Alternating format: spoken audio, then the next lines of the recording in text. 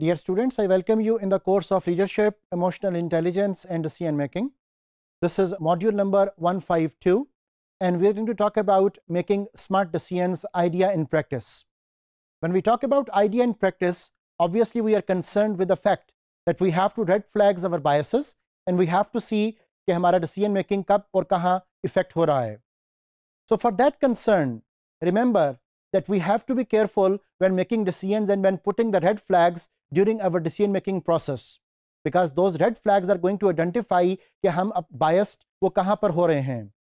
For that purpose, remember that we have to lay out the range of options, that what are the alternatives available and how can we deal with those alternatives. The second thing is that we have to understand that we have to make the list of the decision makers that who are involved in the decision making and who are there basically to guide us, to tell us that what are the right options to be chosen for achieving our particular objectives.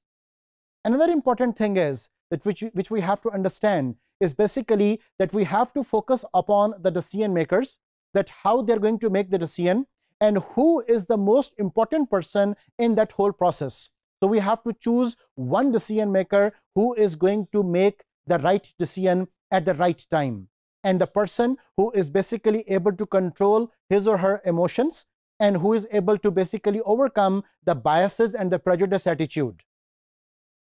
Remember that when we are going to take the decisions and we are going to put the red flags on our biases, there are certain things that we again need to go through in detail.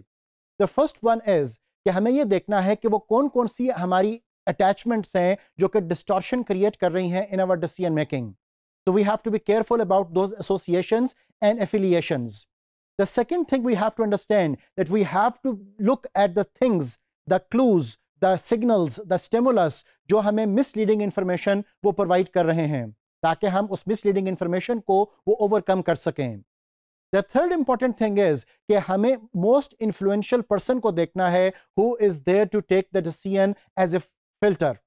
जो कि next person होगा which is going to do the audit of the decision to find out कि हमने कहीं पर कोई biases तो नहीं की या हमने कहीं पर merit को violate तो नहीं किया.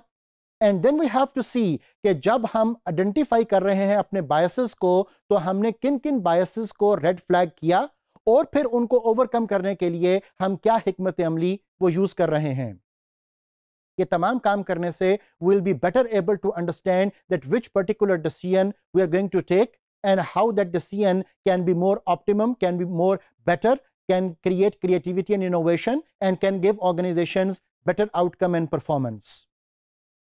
Dear students, अगर हम इस सारी बात को conclude करें तो याद रखिएगा कि decision making एक इंसान कर रहा है और एक इंसान के पास different associations, affiliations मौजूद होती हैं. A human can be biased at certain moments और उसको अपनी biases को understand करना है ताकि कहीं पर भी वो ऐसी गलती ना करे जिससे कि organization is going to have trouble in the long run.